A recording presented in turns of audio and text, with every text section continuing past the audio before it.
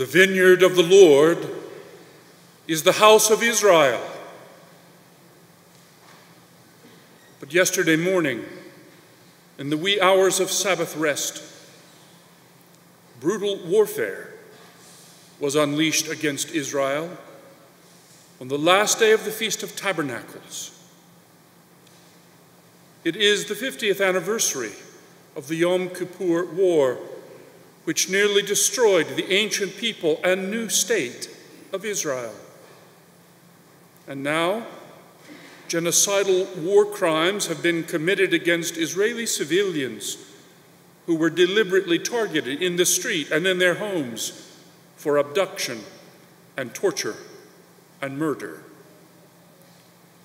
Thousands of rockets have been fired into residential neighborhoods and apartment blocks because the Palestinian terrorists who are waging this unholy war want to kill as many civilians as possible.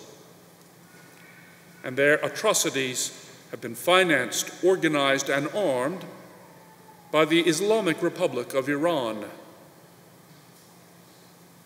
If this were happening in the United States as a proportion of our population to Israel's, today we would have 20,000 dead.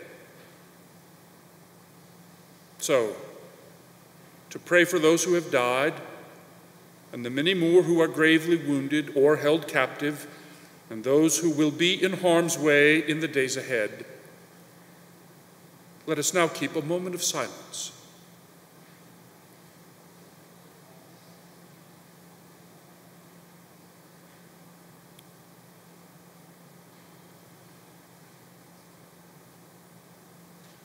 Shema Yisrael, Adonai Eloheinu, Adonai Echad. Amen.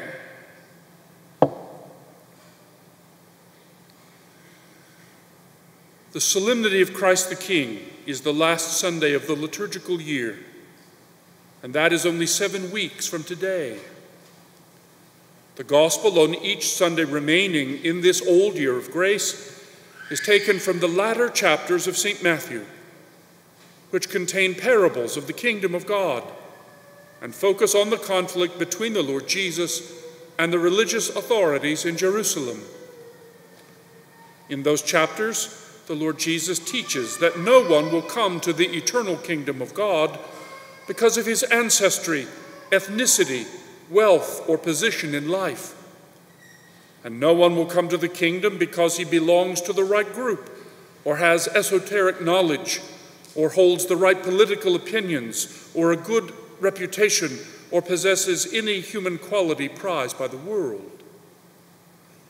No, if we come to the kingdom at all, we come only at the gracious invitation of the King, a call that came first to Israel through the covenant, the law, and the prophets, and comes now for all peoples only from Jesus Christ, the King of the Jews and the King of all creation. Last Sunday, we heard the Lord Jesus tell the priests and elders that tax collectors and prostitutes would come to the kingdom of heaven before them. Christ taught the leaders of the temple that sinful outcasts received the preaching of John the Baptist and were changed by the word of God, while they, the religious authorities, rejected John's preaching and remained impenitent. And today we hear the Savior warn the same priests and elders that the kingdom of God will be taken away from them and given to others who will live according to the truth of God's holy word. In the verses that follow just after today's passage, verses which are not included in our lectionary reading, we discover that when the priests and elders heard the parables of Jesus and understood that he was talking about them, they were enraged and wanted to arrest and kill him. But they did not do so at that time because they were afraid of the crowds that followed Jesus, afraid that they would turn on them. Recall that in Matthew's Gospel, these parables about the kingdom are found for narrative reasons in Holy Week, And the preaching of the Lord Jesus on the kingdom of heaven leads directly to his betrayal, torture, and death. Such are the stakes for understanding correctly what the kingdom of heaven is and is not, and how we get there. When his disciples asked the Lord Jesus to teach them to pray, he told them to say, "Thy kingdom come, thy will be done on earth as it is in heaven." In other words, having citizenship in the kingdom requires us to live in keeping with the holy will of God. And living in perfect harmony with God is possible only when we conform our wills to his in every way. But friends, that is something we can do only if we live in the freedom of the children of God, a freedom that comes only from the obedience of faith in Jesus Christ. And that obedience is not in any way a restriction of our freedom, but is, in fact, the true source and guarantee of all authentic personal liberty. And this is where the image of the kingdom of God can be problematic for us. In our experience of earthly kingdoms, when any king demands that his subjects accept his will in all things, there is always tyranny, misery, and bloodshed. But we speak of the kingdom of God as we speak of all things divine only by analogy, meaning that we compare two things that are not the same. And so in every analogy there is greater dissimilarity than similarity. Living in the eternal kingdom of God is not an experience of tyranny, because once we have been liberated from slavery to sin and death by the way, the truth, and the life, then we discover that we can live in keeping with our true purpose for the first time. And that is when we discover that holiness of life is not oppression of any kind, but is instead the fulfillment of our nature and leads to perfect happiness. You see, the will of God is made known to us by the logos tou theou, the word of God, or even the reason of God. And so our acceptance of God's will is never a matter of simple submission, as it is in Islam. The omnipotent Word of God designed and made us as rational persons to share his glory forever. And he calls us to that life of love by teaching us to know and live in eternal goodness, truth, and beauty. The law of Sinai was given to the children of Israel through Moses to teach them how to live in freedom. But living in freedom from sin was then, is now, and always will be beyond the power of any human person acting without the grace of God. Because of man's fall from grace, we simply cannot live in holiness by our own efforts. And so our lasting liberty could never be found in the law itself. Instead, only Christ Jesus has the power to liberate us from slavery to sin by grace, through faith, hope, and love. And for that purpose, the Word became flesh and dwelt among us to teach us and to heal us and to offer us the grace of salvation. And that grace requires of us the willingness to be converted from sin, which is why Christ's public ministry began with this proclamation: "The time is fulfilled and the kingdom of God is at hand. Repent and believe in the gospel."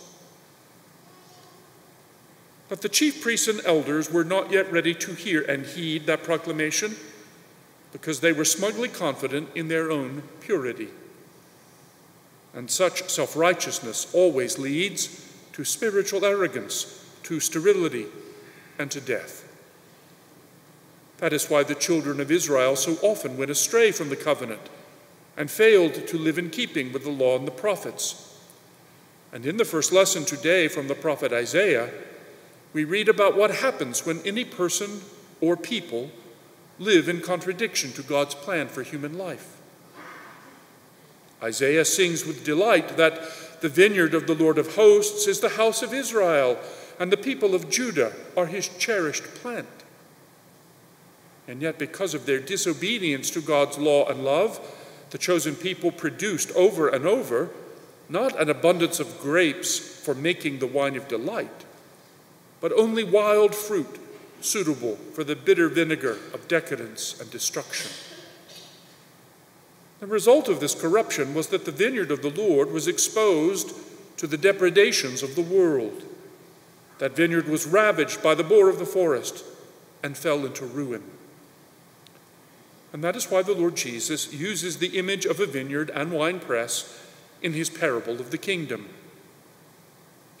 The chief priests and elders who heard him would have known Isaiah's text intimately, as well as that of Psalm 80, which sings of God transplanting a vine from Egypt, a reference to the exodus of Israel and a foreshadowing of the Son of God coming to the land of promise out of Egypt.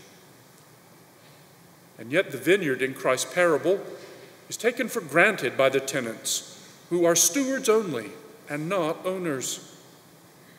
In their insolence, the tenants disregard both the rights of the owner and his plans for their welfare. And then they conspire to steal what is not theirs through crimes that only escalate into ever greater violence and degradation, culminating in killing the Lord's own Son, the one who is the true heir of the vineyard. Such arrogant presumption is how we make ourselves unfit for the kingdom of God and his righteousness. And that is why the kingdom will always be taken from the self-righteous and given to those who, like the tax collectors and prostitutes from last week, will hear and heed the gospel.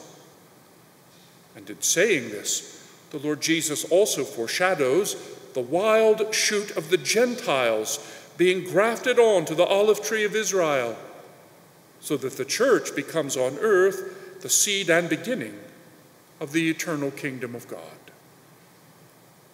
So, if we hope to live forever in the kingdom of heaven, we must understand that repentance and belief in the gospel are the essential means of our being united to the one alone who can bring us into that kingdom of glory, the one alone who is both God and man, the one alone who is the Savior of the world, the stone rejected by the builders who has become the cornerstone, the true vine of whom we are but branches, the one who is both the King of the Jews and the King of all creation, the Lord, Jesus Christ,